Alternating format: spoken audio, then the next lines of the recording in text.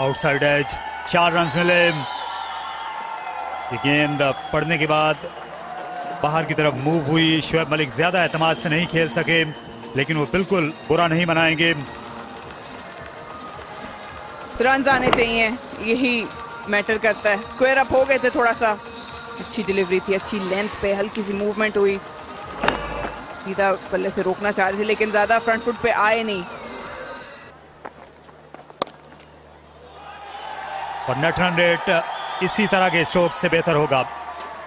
शोएब मलिक ने late cut किया, 2 fielder वहां खड़े किए गए हैं, लेकिन मलिक को रोकना मुश्किल हो जाता है, खासतौर पर जब ये स्पिनर पर शॉट खेल रहे हूं।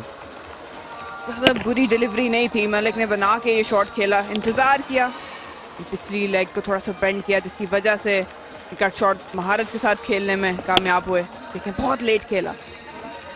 फील्डिंग कह सकते हैं थोड़ी बेहतर होनी चाहिए इस तरह की, जब आप टारगेट डिफेंड कर रहे हो। लेग साइड में टर्न किया, एक और चौका। पहले विकेट कीपर के दाएं जानिब, बाएं जानिब से बहुत ज्यादा फाइन ग्लांस किया शोएब मलिक ने। मलिक और कासिम दोनों एक्सेलरेट कर रहे हैं और बॉलर्स को बिल्कुल संभलने का मौका नहीं दे रहे। रही सही कसर, ये फील्डिंग में लैप्सेस नॉर्दर्न के लिए मसला बनता जा रहा है। अब विकेट बैटिंग करने के लिए अच्छी है, और खासतौर पर जब हिट जोरदार और 6 भी। शोएब मलिक को आप जब जब खराब गेंद करेंगे तो मुंह की खाएंगे।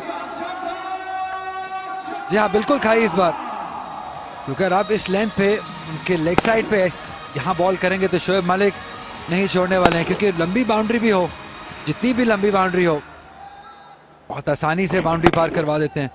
और इसी की मैं बात कर रहा था कि प्रेशर नहीं आने देते हैं दूसरे बैटर पे।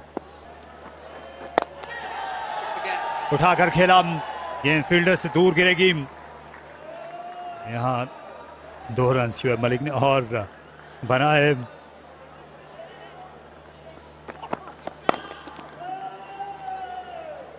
यहाँ दूसरा रन के लिए वापस लौट जाना चाहिए। शोएब मलिक ने पहला रन दौड़ते ही ये तासुर दे दिया था कासिम अकरम को कि उनको वापस आना होगा। अच्छा शॉट खेला शोएब मलिक ने, उन्हें खुला मैदान मिल गया।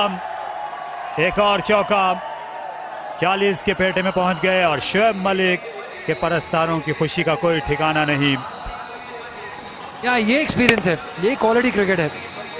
रियलाइज कर रहे थे कि लेंथ बॉलिंग करने, अपने आप को थोड़ा रूम दिया, जानते थे कि थर्ड का फील्डर थोड़ा फाइन है, और प्लेसमेंट बहुत कमाल की रही दोनों फील्डर्स के दरमियान से।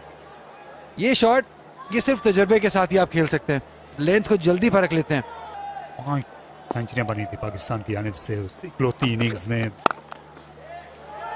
और उम्दा कवर ड्राइव, फील्डर को रोकने में थोड़ी सी दिक्कत हुई, लेकिन अच्छी एंटिसिपेशन थी। और तारीख का हिस्सा। और ये शॉट शोएब मलिक की तारीख का हिस्सा रहा है। बहुत उम्दा कट बैकफुट से। यहाँ एक बार फिर लेंथ को बहुत जल्दी परखते हुए, ये ट्रेडमार्क शॉट है, ये ब्रेड एंड बटर है शोएब मलिक के लिए। बहुत जल्दी पोजीशन में आ गए थे, और आउटसाइड द ऑफ स्टंप, इस पेस पे कोई मसला होना नहीं चाहिए उनको। प्लेसमेंट भी कमाल की रही, बहुत ही कमाल की इनिंग खेल रहे हैं यहाँ पे Shoaib Malik. Smash down the ground, just the one bounce. Malik brings up his 15 style, 73rd 50 of his career. Well played. He's turning things on now, exploiting the field, exploiting the length. He's pushing the bowler to bowl in his areas where he would like to go for the boundaries. It wasn't a bad delivery, but he's so deep in crease. Got underneath it, never tried to overhit it. They both have batted really well, calculated risk taken. It's not a clean connection, but mid-off is up in the ring. Just landed over. The scores are level. Shoaib Malik made sure they get there as soon as they can. Zaman Khan has had a rough day, and he will finish off with conceding this maximum. He's so deep in his crease. He's expecting those Yorkers. Literally clubbed it away.